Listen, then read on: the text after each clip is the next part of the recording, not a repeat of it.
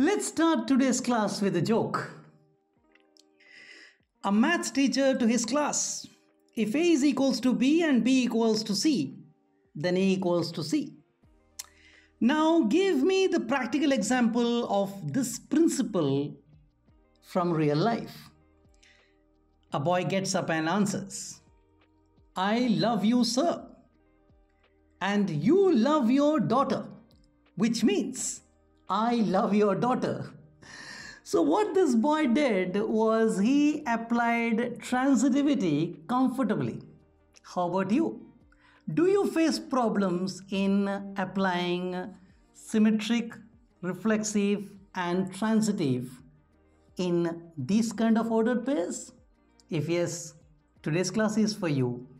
My name is C. Ramakrishnan from Math Simplified for You, where we have taken a set A consisting of 1, 2 and 3, and I have listed 7 relations, and we are going to check whether they are reflexive, symmetric or transitive or not.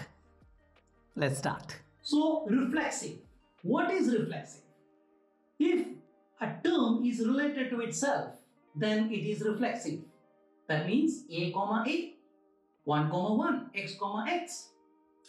So here in R1 we see 1, 1, 2, 2, 3, 3. But the question is, have I covered each and every element of set A? Yes, it has 3 elements and I have listed 3 ordered pairs which are doublets in nature.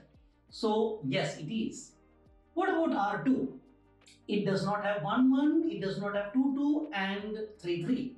So since 1, 1, 2, 2, 3, 3, none of them are present, it is not reflexive.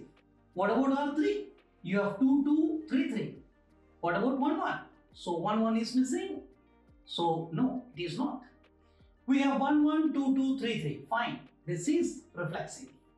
1, 1, 2, 2, 1, 3. Well, 3, 3 is missing. So this is not reflexive either. 1, 1, fine. What about 2, 2 and 3, 3? 2, 2, 3, 3. Both of them are missing. So no. Well, you would have figured out R7 is not reflexive either. Let's start with symmetric now. What is symmetric? If A is related to B, B is related to A in the same order, same way, which means if X is related to Y, Y will be related to X, which means you will get 2 set of ordered pairs which will be reflection of each other, AB, BA. Then and only then you can claim symmetricity.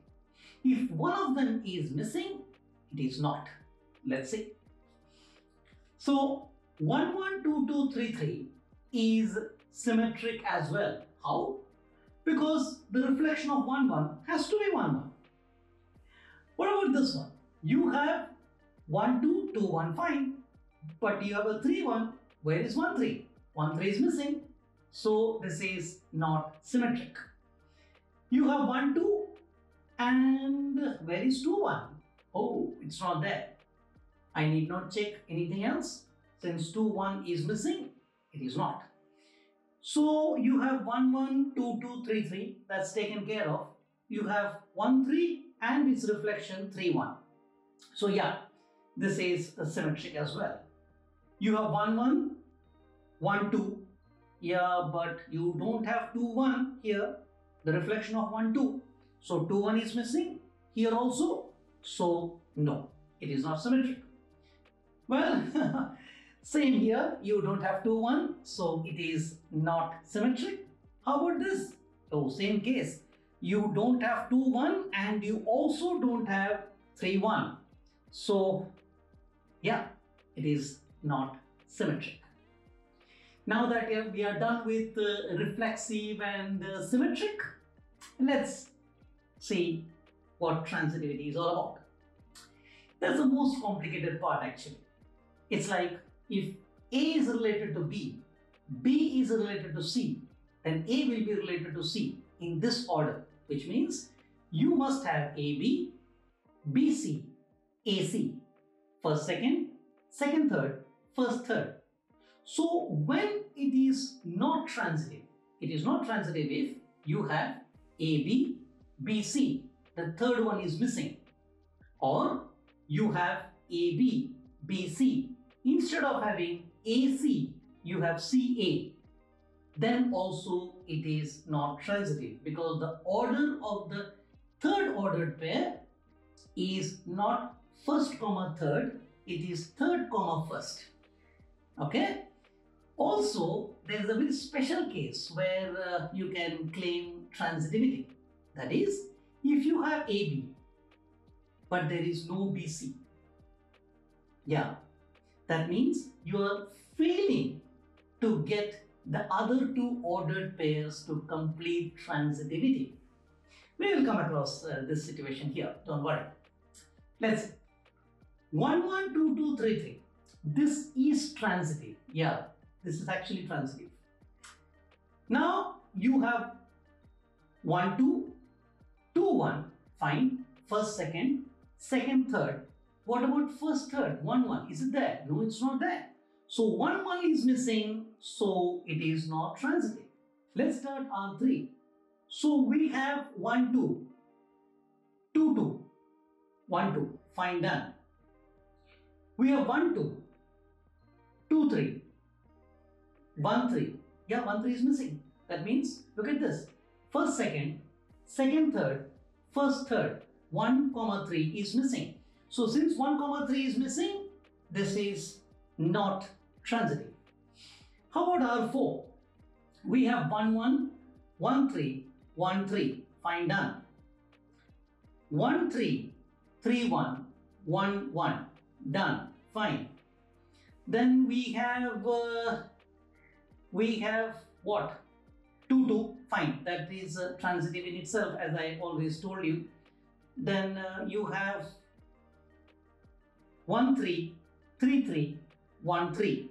So this is also transitive. R5.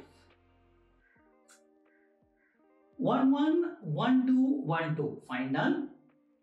1, 2, 2, 2, 1, 2. Fine, done. 2, 2, 2, 3, 2, 3. Yeah, we have. Fine. And we have 1, 3. And if you notice, this does not have any other pair whose first component is 3. Watch. Okay. This is actually transitive by itself. Yeah, so this is also transitive. How about this one? You have first, second, second, third, first, third. 1, 1, 1, 2, again 1, 2. Yeah, this is transitive. How about this one? We have 1, 2. It does not have a 2 something. So no problem. It is transitive.